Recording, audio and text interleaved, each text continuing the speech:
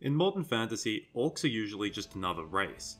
They're normally defined by their martial prowess, they value things like honour and strength, and quite often they're held in poor regard by other peoples. But not in Tolkien's world. Orcs are the bad guys, plain and simple. We're not supposed to feel bad when they get mowed down by our brave heroes. But this raises the question, were Tolkien's orcs capable of being good? And if yes, were there any good orcs?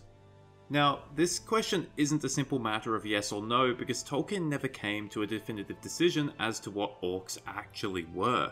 In fact, Tolkien had no fewer than 6 different origin stories for orcs, and each one of them actually had major ramifications for the wider universe. For example, the earliest and most obsolete origin for orcs is that they were created from stone, heat, and slime. In this version, orcs were inherently evil and were only fit to be destroyed. But this version of orcs only appears in Tolkien's drafts, as well as the published Fall of Gondolin. The most well-known origin of orcs is that they were either bred in mockery of elves, or that they were actually corrupted elves themselves. These are the versions of orcs that appear across most of Tolkien's writings, The Hobbit, The Lord of the Rings, and The Silmarillion. And when Tolkien was writing these stories, he once again wrote orcs as inherently evil, which is why there are no good orcs in these stories. There are times when orcs display qualities that can be considered good. In the Uruk-hai chapter, Ugluk demonstrates great loyalty and discipline, and the Moria orcs are said to have joined his band in an attempt to avenge their chieftain who Aragorn slew in Moria. Clearly, his loss has upset them. That being said, these traits are still expressed in the clear pursuit of evil. However, Tolkien ended up changing his mind, as he did a lot. His main issue was that if orcs were corrupted elves, then they would still have a soul, and all souls came from Iluvatar. This concept clashed with Tolkien's Christian beliefs, which he expresses in Letter 153, written in September 1954. They would at least be real physical realities in the physical world, however evil they might prove, even mocking the children of God. They would be Morgoth's greatest sins, abuses of his highest privilege, and would be creatures begotten of sin and naturally bad. Brackets, I nearly wrote irredeemably bad, but that would be going too far, because by accepting or tolerating their making, necessary to their actual existence, even orcs would become part of the world, which is God's and ultimately good. Close brackets. So Tolkien couldn't have orcs be corrupted elves, but also be inherently evil. It went against his own beliefs, and it kind of undermines the power of Iluvatar. This meant Tolkien needed a new origin for orcs, and he found one. He decided instead that they would be corrupted animals. They would be pre-existing creatures that Morgoth corrupted and raised up, much like how Manwë raised up the eagles, or how Orome raised up Huan the Hound. They would be soulless creatures with limited free will, with the ability to act beneath the umbrella of evil, but not beyond it. However, this wasn't even the final change. In Tolkien's last writings, he decided that orcs would be corrupted men, and that some of them may have even had an elvish strain. We see evidence of this in The Lord of the Rings, where Saruman has created half-orcs. The main issue with this theory is that it doesn't fit into the main timeline that appears in the Silmarillion, given that men appeared long after orcs first did. But Tolkien was also in the process of rewriting the timeline to have men awaken at a much earlier date, so that this theory would make sense. However, like the theory that orcs were originally elves, the orcs being corrupted men theory has the same issue that orcs would have souls and therefore could not be inherently evil. Okay, so how does all of this help answer the question?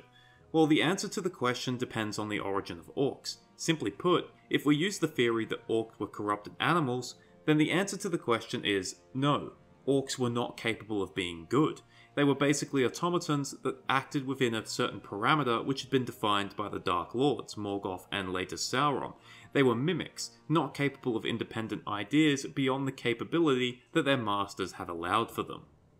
But if we use the more commonly held theories that orcs were either corrupted elves, men, or both, then the answer becomes a lot trickier. If something is not inherently evil or irredeemably bad, then by that definition it should have the capability of being good. Therefore, orcs would then have the capability of being good, even if it is naturally suppressed to the point of being barely existent. So if that's the case, given that there have been millions of orcs that have existed, why did we never come across a good one? Personally, I think this is quite easy to explain.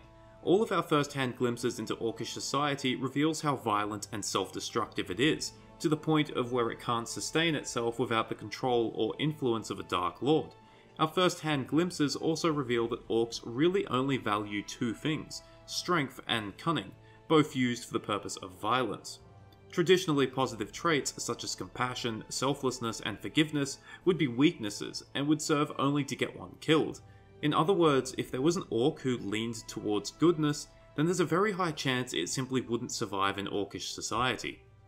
And even if an Orc with good traits did survive Orcish society, there's still an incredibly low chance it would ever be discovered. Just because an Orc might have good traits, it does not mean it would necessarily like elves or men, and therefore seek them out. In fact, Tolkien explicitly mentions that very few Orcs ever surrendered to elves, largely because Morgoth had convinced Orcs beyond refutation that elves were crueler than themselves, and would only take captives to torture or eat them. And while elves were expected to follow the principle of mercy, even with Orc captives, they didn't always follow those rules, especially in times of war. So realistically, we never come across any good Orcs because the odds for it are so monumentally low. Firstly, there must be an exceedingly rare case of an Orc naturally gravitating towards good instead of evil. Secondly, said Orc must survive the horrors of Orcish society. Thirdly, said Orc must actually come across elves or men. And lastly, said Orc must survive the encounter and end up getting taken prisoner. To say it's not very likely would be an understatement. To finish off this video, I want to talk about a hypothetical scenario, one that actually gets asked a fair bit. If an elf was to come across a baby Orc and then raise it in elven society, would it become good? The answer, I'm not sure. Given Orcs aren't inherently evil, if raised in a good environment by good people, then an Orc should have the ability to grow up into a decent person, no matter how absurd that might look like. However, I would still cast significant doubts on how well it would work, considering the fact that Orcs are creatures that have been twisted and corrupted beyond recognition of what they were supposed to be.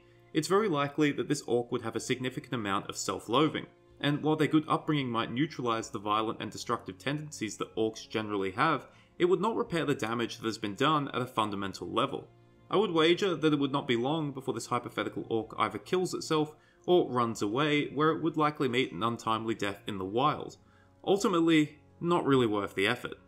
All that being said, there are sort of good Orcs that have appeared in adaptations of some of Tolkien's work. In the Shadow of Mordor games, there is an Orc named Ratbag who, whilst cowardly and self-serving, does willingly help the protagonist on several occasions. And in the Lord of the Rings Online, the player character comes across several Orcs who either willingly or unwillingly aid them during their journey. Once again, usually for a self-serving reason, but the fact that they're even willing to cooperate might reveal a level of goodness that most Orcs simply don't have. Thank you for watching. I hope you enjoyed it, or at least found it interesting. I don't have much else to say. Thank you for your continued support. Cheers, farewell, and remember, if Orc genocide is a war crime, then the good guys are definitely guilty.